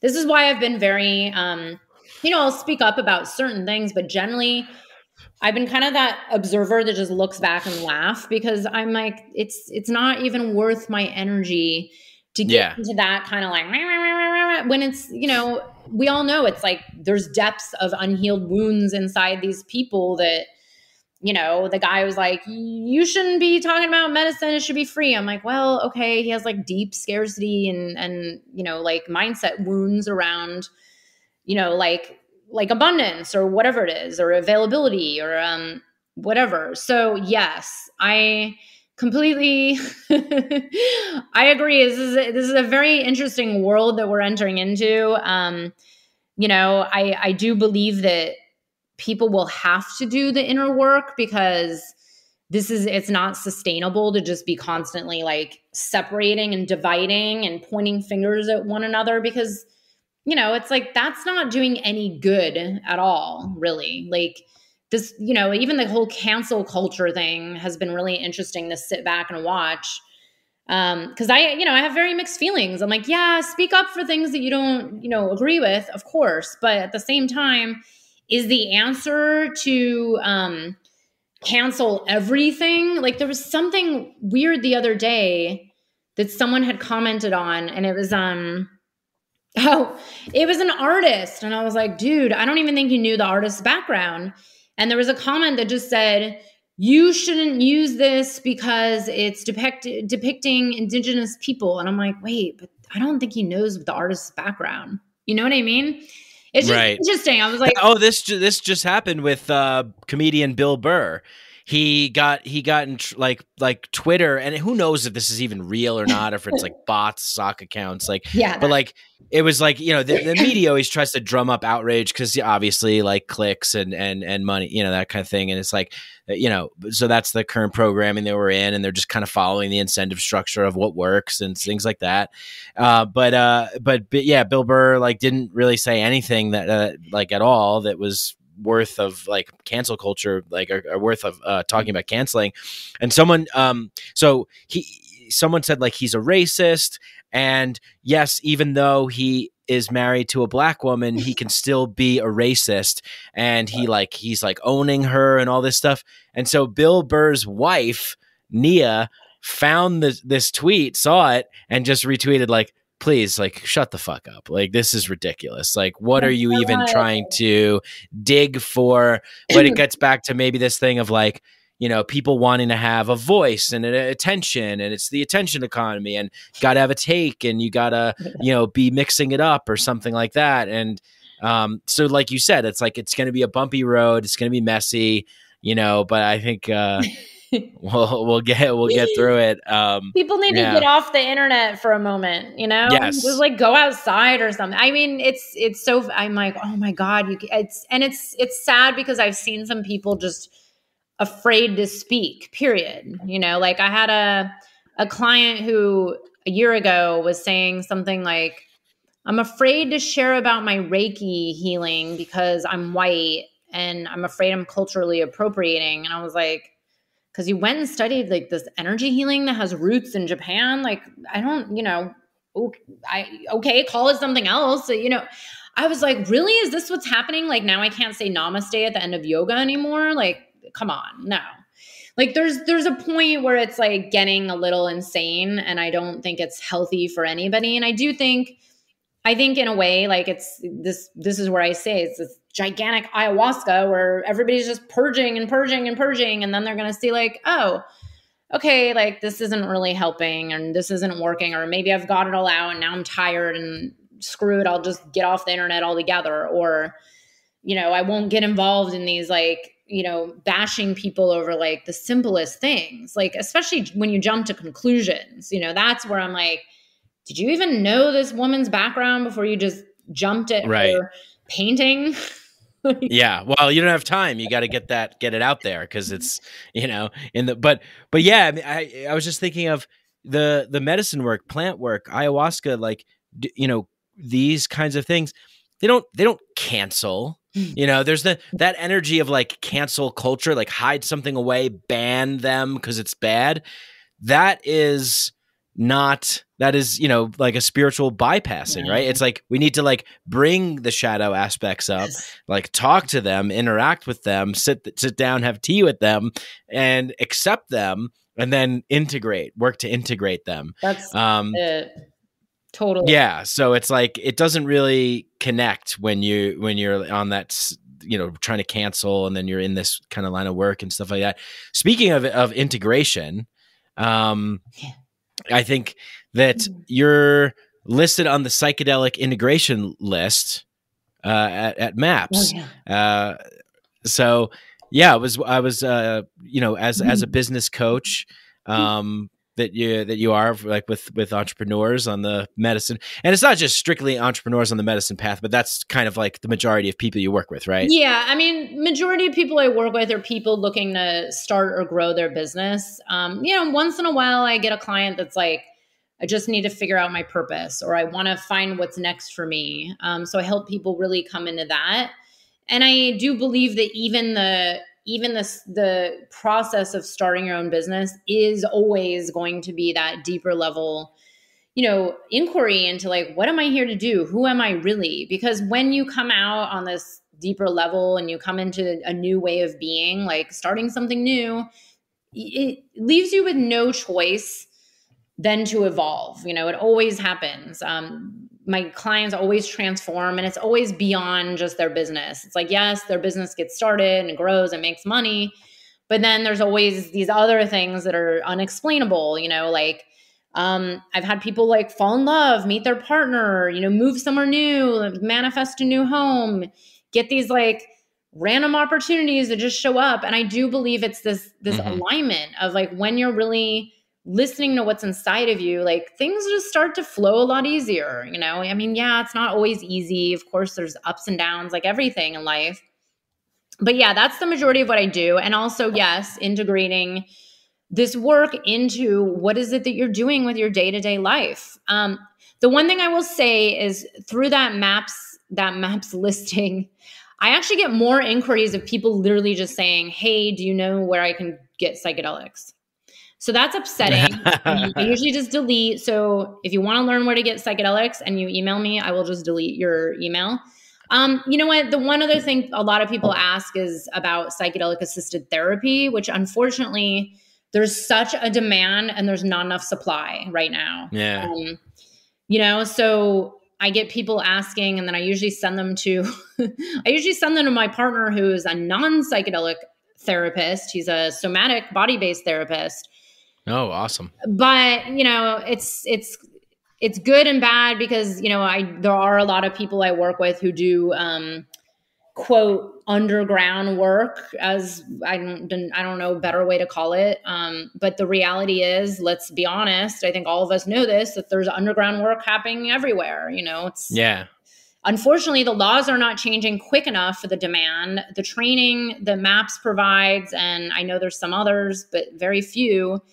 Even Rick Doblin, everybody at MAPS has agreed to this, that the demand is so high, but no one can keep up. Like, it's this industry, quote, is not moving fast enough for the amount of people who want psychedelics.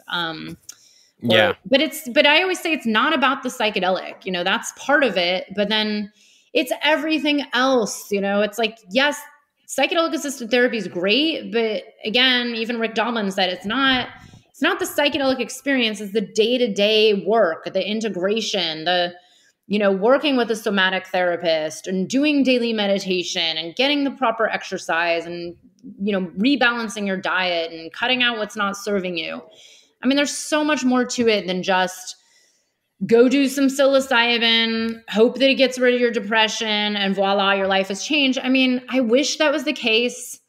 There's nothing I know of has completely gotten rid of anything for anybody. Like even Iboga, it's like you hear these miracle stories, but then I'm like, I don't know, you're kind of similar to how you were 6 months ago. So right. The reality is the integration, Exactly. Yeah. Yeah.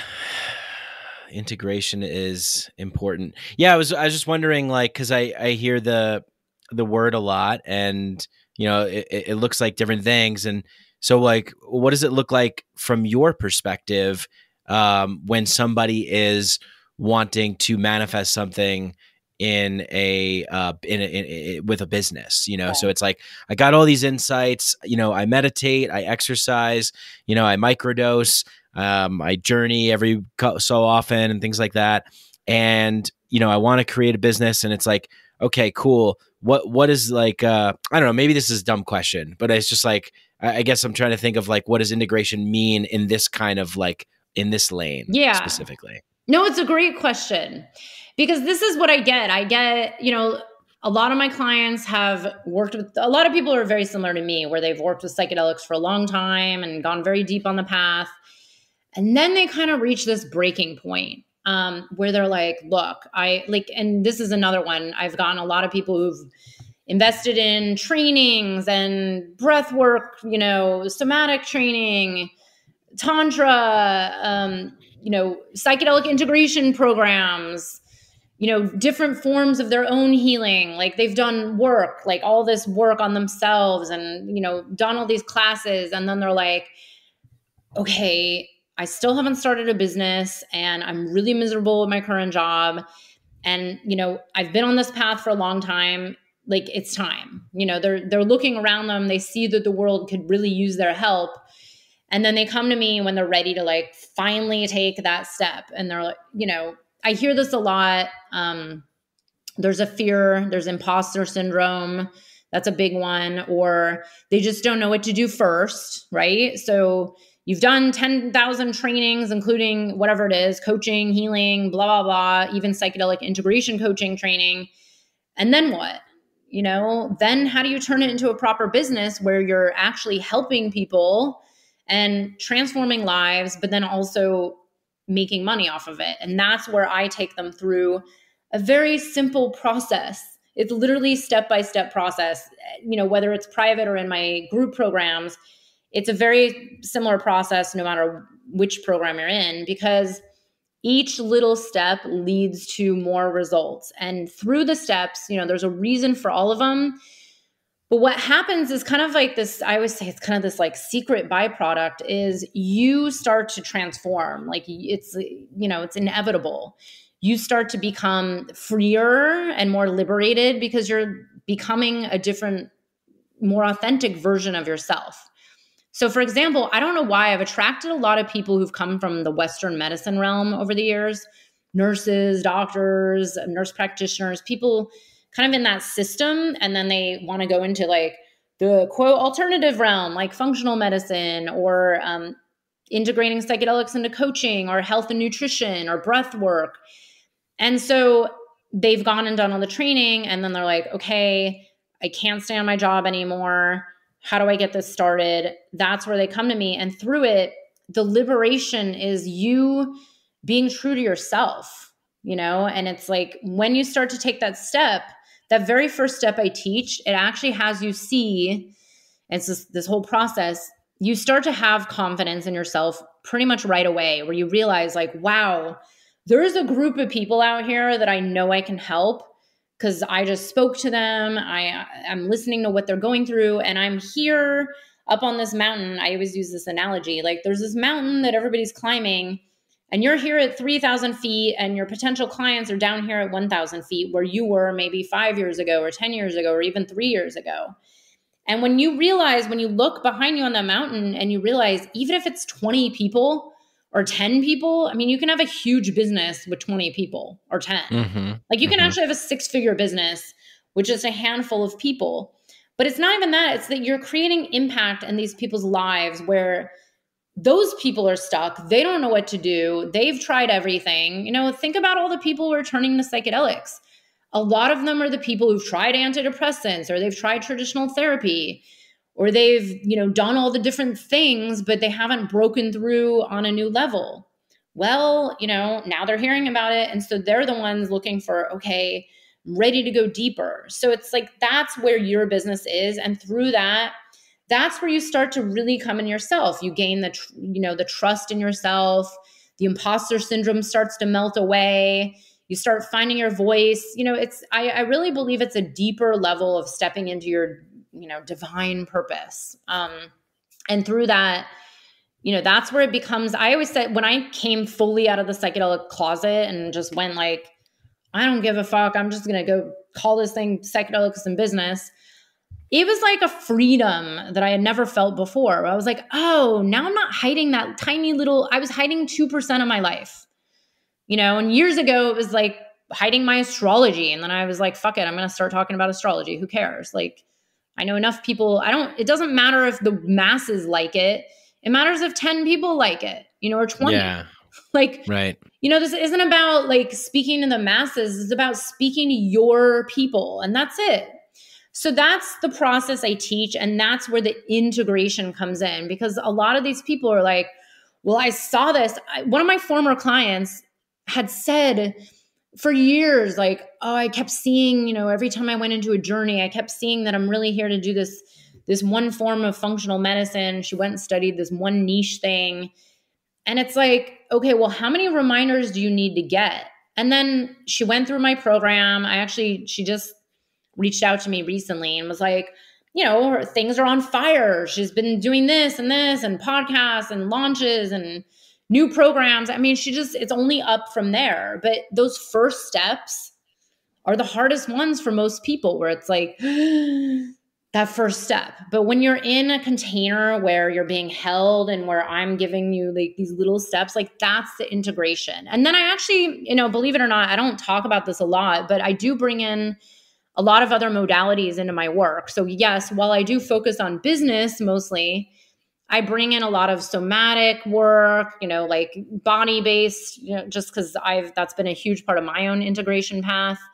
Yeah, me too. Yeah. Yeah, like it's to me one of the best modalities there is. And then, also other like, woo-woo type things, which I don't think are woo-woo, but the daily practices, daily meditation, chanting, writing, journaling, taking care of your body, going out in nature, like literally go sit by a tree. You get more answers sitting by a tree than Googling for your answer, It's not complicated. I think most of the problem is this happens with mostly like new clients of mine. Everybody gets so caught up in their head and caught up in the fear. And when you have support to quiet your fears and get out of your head and get into your body, which then allows the space for, the intuition and the inspiration to come through, all you have to do is then follow the steps and voila, it becomes like magical almost. I have a lot of clients report things.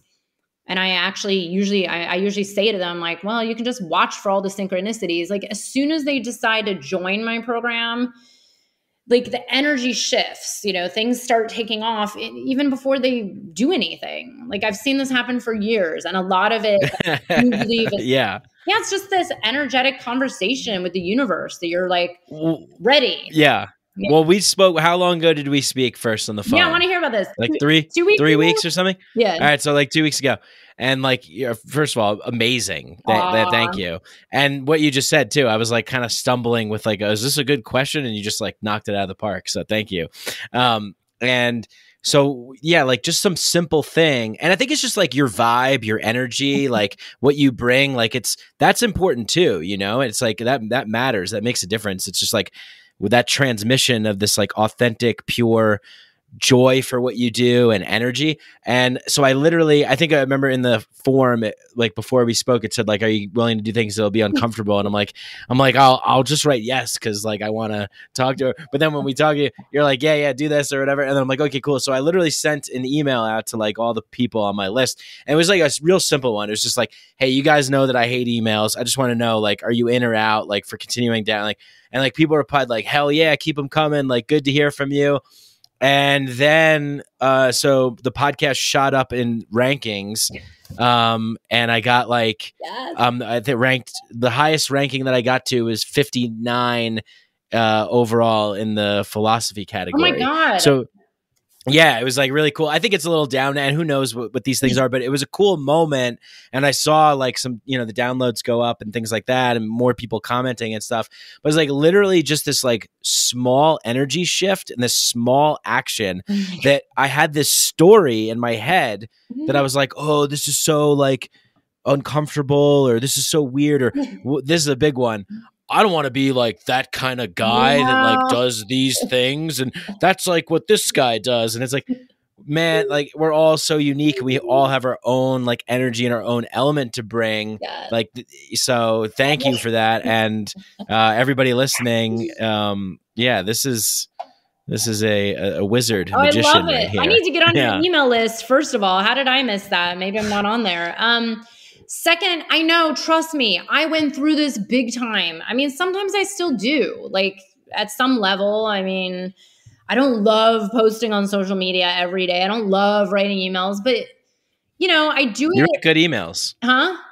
I'm subscribed. You write good emails. I do. I love telling stories, but the thing is, sometimes I get uncomfortable. But what I do is I always come from a place of service, because it's like once every couple emails, there's at least one or two, sometimes a lot of people that write me, random strangers, and they'll say, wow, I really needed to hear that. Or like, oh, thanks so much. Or, I mean, it's like, I always say to my clients, you don't know where maybe you write something and you could save that person's life that day. Like maybe they were actually contemplating suicide, and then you said something that made them shift. Like who knows? I mean, someone, this happened to me multiple times during my, darkest days in my life, where someone would say one thing where I'm like, oh, okay, you know? So that's what keeps me going. It's not the ego-based, like narcissistic, like, oh, let me see how many people like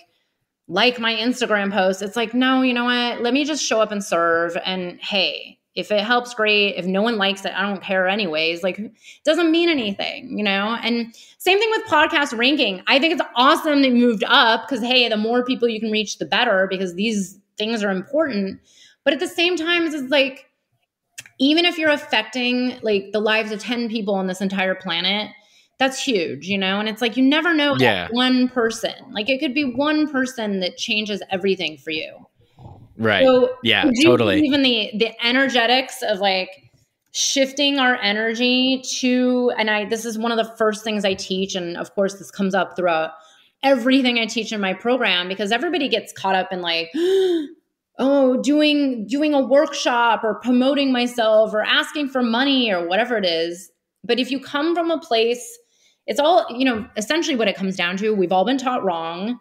We've all been taught from this place of like, you know, we grew up in this society that was like grabby and money and like, you know, manipulative. Shame, and, scarcity. Ads and sales.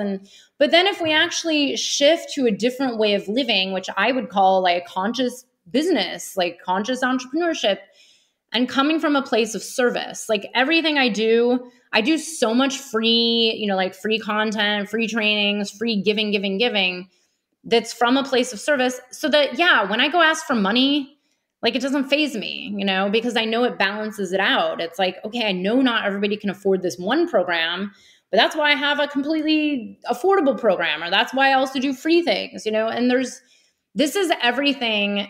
And I know the feeling. I get it. Trust me. It's like, I have this thing with Facebook for some reason. I post on there, but half the time I'm like, But you know what? There's people that say, like, there's people that once in a blue moon, I'm like, I don't even know you were following me, you know? Mm-hmm. And they're like, wow, I really needed to hear that. Thanks so much. That was really helpful. That's all that we have to, you know, and it's like, so if you keep just doing that, but thank you. I'm so glad I could help. That makes me feel Yeah, totally. And I have a feeling that there'll be some people reaching out to you too from this conversation, because this was awesome. So it was a real pleasure speaking with you. I mean, and like, just to repeat it again, I mean, it's like the energy that you bring. It's just like, it's contagious. It's not, well, I shouldn't say contagious. There's infection. What's a better word? It's good. It's good. I'm so passionate about this work. I mean, I do, you know what it was too? It's like, I suffered for so long in a career that I hated, like self-destructing my life. And, you know, I always say, look, if I could figure it out on like the way I did, and, you know, with the means that I had, and like, I didn't have anything given to me at all in a silver platter. I was just really like vigilant, you know, like I just did what it took and like sat through all the really uncomfortable times. And like, I mean, I have stories of laying on my floor crying, contemplating suicide multiple times throughout my adult life. But that's why I'm like, you know what? I know there is a way. I know there's a better way. And, you know, we're not here. I don't believe humans are here to suffer. That's not why we're here on Earth. So what are we here for? Yeah. Well, that's going to be the last question as we wrap up, and then you could tell people where to find you. But why are we here on Earth, Beth? I believe, you know, I would say it's this mix of share your gifts and shine your light, and then just be happy. I mean, it's like, if you're not feeling, I work with this one healer who's constantly saying, if you're not feeling peace to joy, it's a sign to come back to your body and look at like, okay, well, what's out of alignment that will bring me back to peace and joy. And it's not about spiritually bypassing. It's about allowing, you know, the quote bad feelings, but it is about, you know, when we recognize that we're given this one gift of life, it is impermanent. We don't know when it's going to end. It can end in an instant for all of us. You know, how do you want to live it? You know, I don't believe that we're here to live it as suffering in anxiety and depression and being a slave to just survive. I believe there's a better way. So, I believe that's, you know, shine your life, share your gifts, and follow the path of joy. Amazing. Awesome. And where can people follow your path? Where should we send them to? Thanks so much. So I'm at BethAWeinstein.com. I'm also on Instagram under Beth A. Weinstein. I am connected to Mike all over. I'm on Facebook. I'm pretty public. You can also find my summits at psychedelicsandbusiness.com, psychedelicsandpurpose.com. The Psychedelic Entrepreneur podcast will be coming out soon. I don't know when this is going to air, so maybe it'll be out by then. But yeah, just feel free to look me up and reach out and, let me know how I can support you. Amazing. Yeah, I highly recommend it. Thank you so much, Beth. Yeah, and I'll put all those links in the show notes as well, so you guys can easily click and follow and find and ask and reach out. And yeah, you're amazing. This was great. Aww. Thank you so much. And this should be out soon. And then excited to see what you got cooking over there at the new podcast. I always get excited.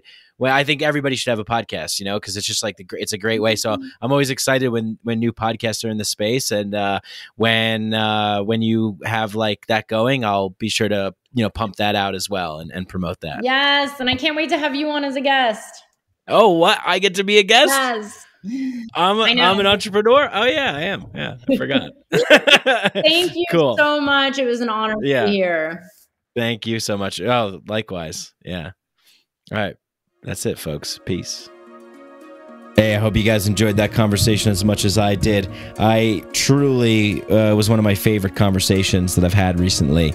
Beth is really amazing. So go check her out, follow her and all that stuff. And go to sheathunderwear.com, put in the promo code Mycadelic, get 20% off. That's 20% off for the most comfortable pair of boxer briefs that you're ever going to wear. You will become enlightened from wearing sheath underwear. You will transcend into the 8th dimension from wearing sheath underwear. Sheathunderwear.com, Mycadelic, 20% off. Do it. Check out the other things. Leave a 5-star rating and review on Apple Podcasts. Help spread this message. Like, share, subscribe, all that good stuff. And go to patreon.com/MikeBrank and join the Mycadelic Inner Sanctum, the Discord chat, the Patreon membership includes bonus episodes, early releases, a lot of good stuff. We're building a great community of free thinkers and psychonauts and just a bunch of awesome, people over there, diverse group of people. Really enjoy it very much, and I know you will too. So thank you, and until next time, peace.